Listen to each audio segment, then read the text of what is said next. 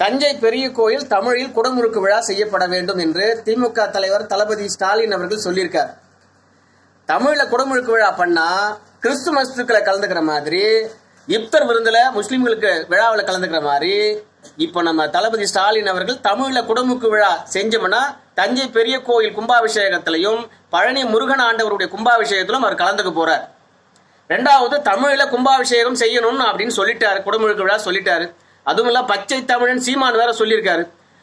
இதனால இவங்க ரெண்டு பேரும் தவறாம கலந்துக்கணும். இந்த ரெண்டு கோயிலும் ரெண்டு பேர் நெத்திலும் மணக்க மணக்க திருநீர் அடைஞ்சுக்கிட்டு வந்து பெருவுடையாரையும் பழனி முருகனையும் வணங்குற அந்த காட்சி நம்ம கண்ணால பார்க்கணும். அதுதான் உண்மை. ரெண்டாவது, இவங்க ரெண்டு பேரும் தமிழ்ல குடமுழுக்கு விழா எப்படி பண்ணணும், யாரை வச்சு பண்ணணும், என்ன நடைமுறைகள், இதுக்கு முன்னாடி தமிழ்ல குடமுழுக்கு விழா நடைபெற்று இருக்கிறதா, அப்படி நடைபெற்று இருந்தா அந்த வழக்கங்கள் என்னென்ன, ஏன்னா இனி வரும் தமிழக கோயில்கள் எல்லாத்திலும் தமிழிலே பண்ணலாம் பாருங்க. தமிழக கோயிலில் தமிழக அர்ச்சனை இருக்கிறது, தமிழக கோயில்கள் தமிழக வழிபாட்டு முறை இருக்கிறது, தமிழ்நாட்டு கோயில் இருக்கின்ற கடவுள்களை தமிழிலே தேவாரம் திருவாசகம் ஆளுடைய நாலாயிர திவந்திரம் பாடி துதிக்கின்ற முறை இருக்கிறது. ஆனால் தமிழில் குடமுழுக்கு செய்வதற்கின்ற கும்பாபிஷேகம் செய்கின்ற நடைமுறை இருக்குதா?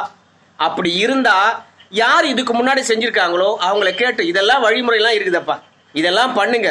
நானும் திருமுருக காந்தியும் கௌதமனும் சீமானும் கி வீரமணியும் அதுக்கப்புறம் நம்ம சுபவி பாண்டியன் அவர்களும் மொத்த பேருமா வந்து தமிழர் கோயில் தமிழில் இப்போ வந்து கும்பாபிஷேகம் பண்ண போறாங்க, நாங்கள் கலந்துக்க போறோம் அப்படின்னு சொல்லி வந்து அழகா நான் பெரும்பான்மையா இருக்க இந்துக்களுக்கும் மதிப்பு தரோம்.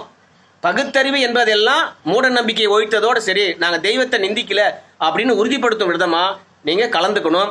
கும்பாபிஷேகம் எப்படி பண்ணுன்றத தயவு செஞ்சு சொல்லி கொடுங்க. சும்மானா தமிழ்ல பண்ணுங்க அப்படின்னா எப்படி பண்றது, என்ன முறை இருக்குது, அதை தளபதி அவர்கள் சரியா விளக்கணும், விளக்குவாருன்னு நம்ம நம்புவோம். திமுகவில் இருக்கிறவங்க ஒட்டு மொத்த பேரும் தளபதி அவர்கள் இந்த கும்பாபிஷேகத்தை கலந்துக்குன்னா நீங்க எதிர்ப்பு தெரிவிக்கணும். ஏன்பா இந்துக்கள் ஓட்டு வேணாவா, கிறிஸ்துவன் ஓட்டு வேணும், இஸ்லாமியர் ஓட்டு வேணும்ன்ற போது நம்ம அங்கே போய் கலந்துக்கிறோம், குல்லா போட்டுக்கிறோம், போயிட்டு கேக் வெட்டுறோம், எல்லாம் பண்றோம். இந்த கோயிலில் கலந்துக்கிட்டோம்னா இந்துக்கள் ஓட்டு விழும் இல்லையா?